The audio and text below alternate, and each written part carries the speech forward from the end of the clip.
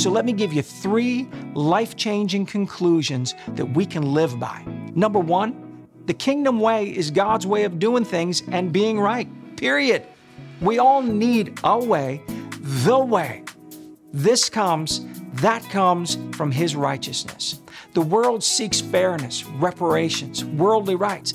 God gives us His rightness, His family privilege to operate on earth with authority and dominion. Now, this is a big deal for many. You need a way out, a way up, a way through, a way over. Now, you can't fake God's rightness. It's mathematically perfect to the nth degree. Jesus, the King, came to give us a gift. And it's not just forgiveness. It's not just eternal life.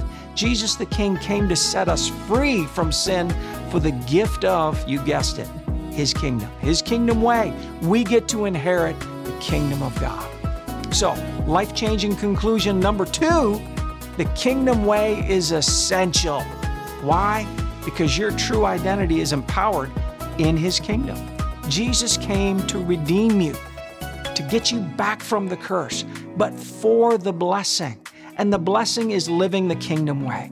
Your identity demands a context. Just like a fish needs water, you cannot fulfill your God design living outside God's kingdom.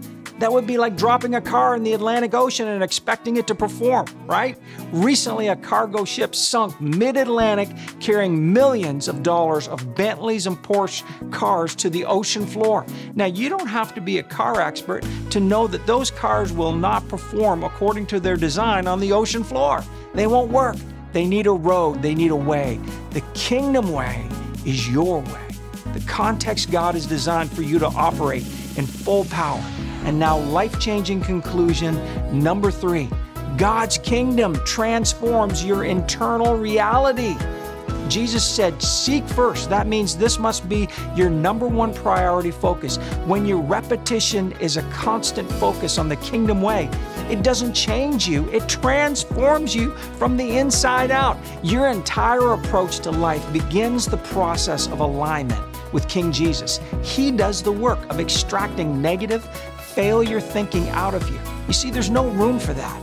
That doesn't mean you won't have times when you might experience a fail or a fall, but your internal reality is always overriding your external circumstances.